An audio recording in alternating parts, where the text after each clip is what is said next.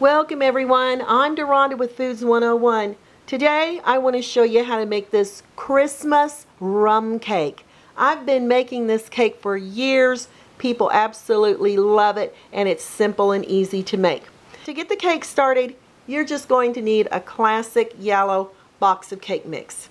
And you can find this in the baking section of your supermarket.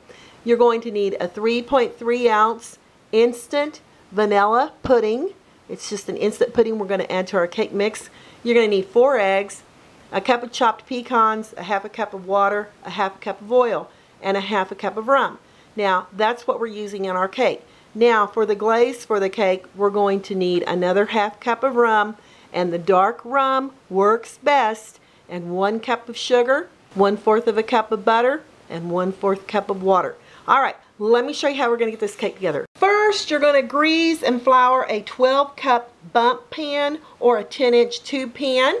And to the bottom, we're going to add the chopped pecans. Now, if you'd like to use walnuts, you can do that too. Make sure they're equally distributed in the bottom of the Bundt pan. Now, set this off to the side. In a medium mixing bowl, we're going to add the cake mixture and the pudding along with the 4 eggs. You can just add it in all at once. That's what makes this so great to make. The water, the oil, and a half a cup of rum. Now be sure to save your other half for your glaze. Alrighty. Now, with an electric mixer, you're going to get in here and mix this for the next 3 minutes on medium speed. My rum cake batter is ready for its baking pan. So let's bring back the baking pan, and you're gently going to pour the batter, and oh my gosh, that batter smells so delicious, evenly in the bottom of your Bundt pan. Okay, making sure you try not to get it on the edges, so it'll come out of your pan nice and smoothly.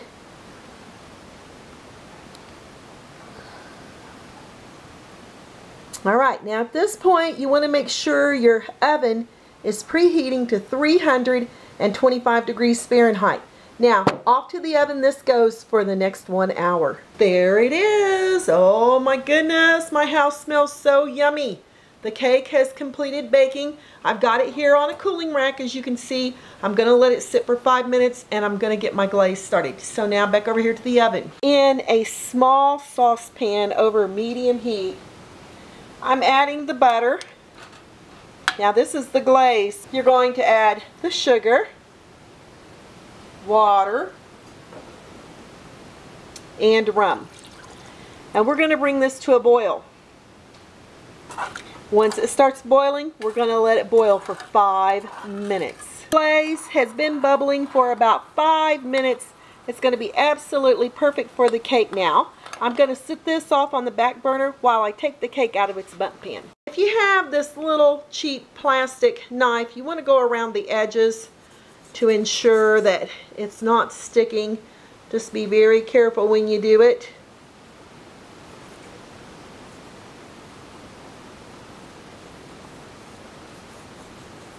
Okay, the reason I use these little plastic knives is because they're not going to scratch your pans. Now I'm going to give this a little shake. Alright, it feels like it's loose.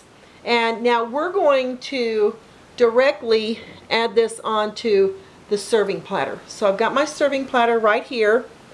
I'm going to flip it upside down. You want to make sure that you've got your mitts on because it can be awfully warm. Alright, and here I've got a hold of the bottom, and then we're just going to... There it is. Woo! What a beauty! Now if you got little crumbs along the edge of your plate, go ahead and scrape them off.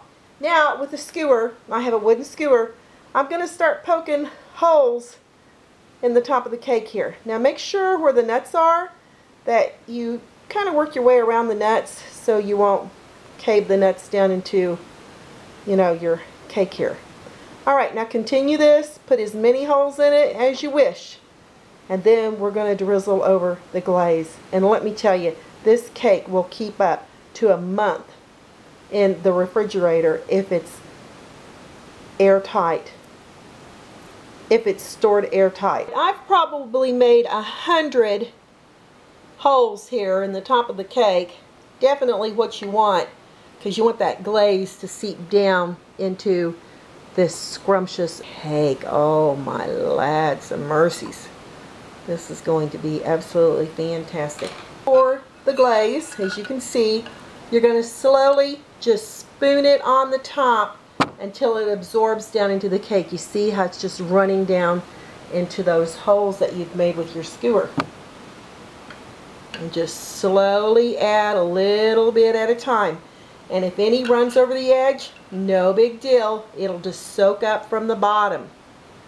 I've just got a couple of spoonfuls of glaze here, and as you can see, the cake still is just absorbing it like a sponge. And now I'm going to put this in an airtight container, put it in the refrigerator overnight, bring it to room temperature, and I'll cut into it and tell you what it tastes like tomorrow.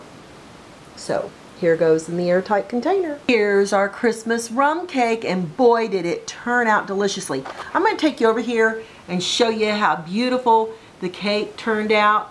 Absolutely gorgeous on the inside. You see that nutty topping and that nice moist texture that we're going to have, and the great flavor it's developed over the last couple of days of sitting in an airtight container in the refrigerator. So now I've brought it to room temperature. I'm going to dig into it. Definitely got to get some of this nutty rum topping, and it just cuts in so smoothly and so beautifully. Now we got to give it a try. Oh my, boy, does those flavors hit your palate quickly. You got this nice sponge cake.